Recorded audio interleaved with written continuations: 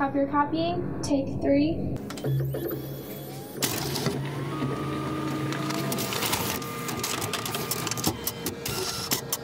Now, one thing I like to do right away is make sure that the firmware and the software is updated to the most recent one.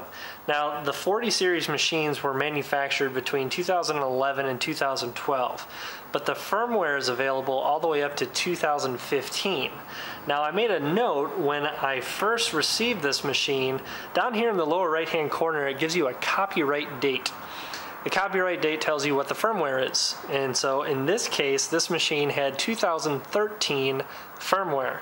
So what I'm going to do, format the hard drive and then reinstall the updated firmware, which I have here on this USB jump drive. So if you don't have this, do not format the hard drive because you're going to have a hard time trying to find it.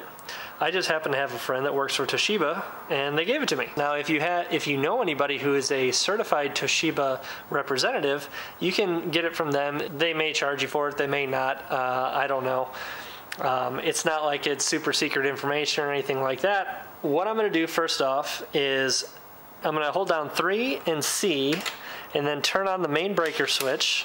I'm going to hold those until the lights light up. Then I can release. This is going to take me into the service mode where I can format the hard drive. Alright, you can see it's asking for a password. You actually don't need to, just hit OK.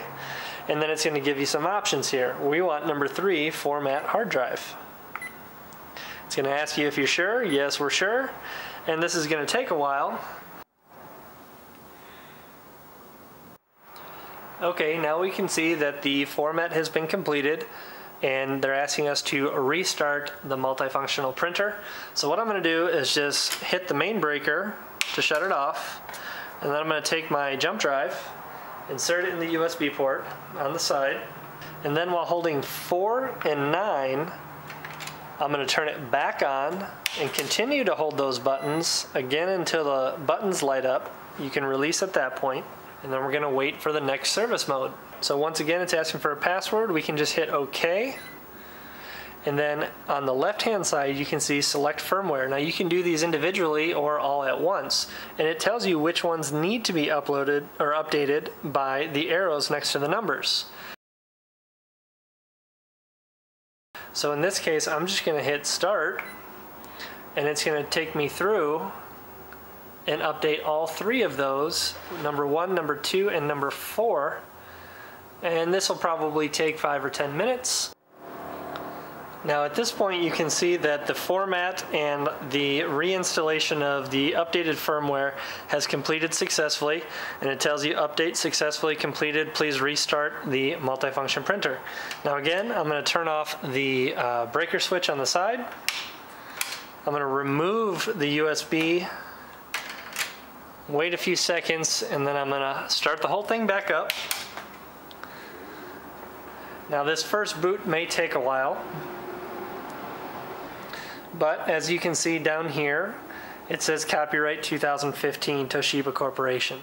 That way we know that when our customers look, they know that they have the most up-to-date firmware possible for this machine.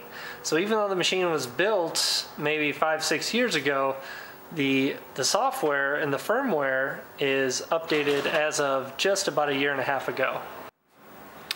Okay, here it is, started up for the first time.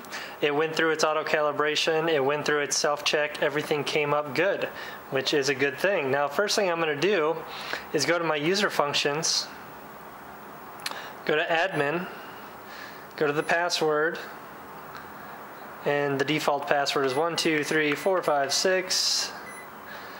And the first thing I'm going to do is go to the general and energy saver, because right now, since we updated the firmware, it's only set at 1 minute before it goes into energy saving mode. I'm going to change that to 15, and then I'm going to go to the sleep and super sleep. That's also set to 1. I want to change that to 60 minutes on the sleep timer, and then I'll just leave the super sleep enabled.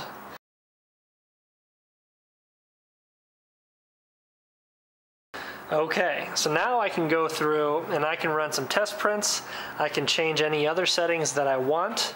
Now, if you're wondering how to set it back to factory defaults what you can do is go to the admin user functions. There's page 1, page 2, factory default. You hit that, you hit OK, and it's going to go through. It's going to take all the previous settings out. Now the only thing that it doesn't take out is your network connection settings, okay? So that's good.